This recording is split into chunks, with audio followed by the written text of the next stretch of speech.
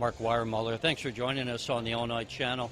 We are here in Maryland at the CPAC conference, which started, I believe, in the early 80s, but has really grown over the years. In fact, I am surprised from 2 years ago, having been here, just how big the media covering this event is.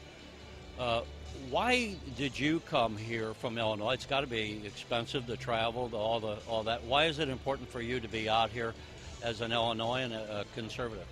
Well, it's gotten more of interest to me, especially as taxes have increased in Chicago and Illinois. My main issue now is taxes, although it ties together with every other issue.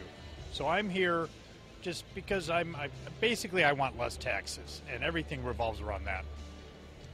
We just heard the Vice President of the United States speak. The President is going to be here tomorrow, which attests, I think, to the power of this organization, CPAC, to draw such speakers as that. When you listen to the speakers and you heard the Vice President's speech, tell us what your assessment of his speech, but maybe more importantly, what impact does this organization have as we look down the road to the November elections and the Republicans' hope of holding on to Congress? Well, the Vice President, Mike Pence, was very uplifting today, very positive, talking about all the big issues of the day. And everyone's thinking about the next election. I'm thinking more about public policy. Again, taxes, limiting the size, scope, and cost of government. Again, Mike Pence was very good. He got several standing ovations. It was pretty exciting. And I think people have a good feeling. With the elections coming up in November, you never know what's going to happen. Who knows? And speaking of elections, we talked about the national elections. We have one coming up in March. The Republican race between the Governor Rauner and Jeannie Ives, and of course the Democratic as well. You being a Republican, are you talking with much with your fellow Republicans from Illinois, and what are you hearing as far as which candidate is being favored, whether Governor Rauner or Jeannie Ives? Well, it's a big issue. The primary is March 20th, 2018, Tuesday, March 20th, but early voting's already started. So the big race with Jeannie Ives and Bruce Rauner. I supported Bruce Rauner 4 years ago, thought he was going to be a great governor, and he's disappointed a lot of people. And most conservatives I know, if not all, are supporting Jeannie Ives. Bruce Rauner has very little support, and he's spending a lot of money, but conservatives are backing Jeannie Ives, and it's going to be a very interesting day on March 20th to see who wins this primary and then who's going to face the Democrats in November. And lastly, as you're here, are there other speakers or what issues, which are issues you mentioned you were more focused on issues.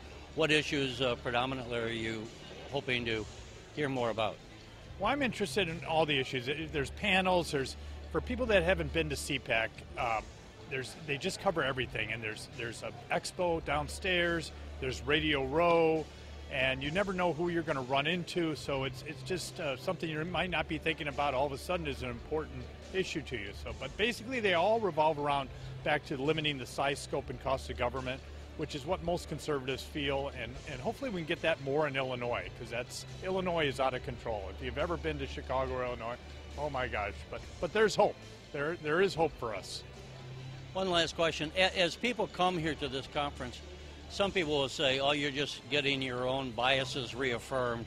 To what extent, and there might be some of that, but to what extent do you also learn about issues, or is it just a cheerleading for the issues you already believe in? Well, it's both. It is a pep rally to see other people have the same conservative views, and it also can inspire you to go back and work on these views.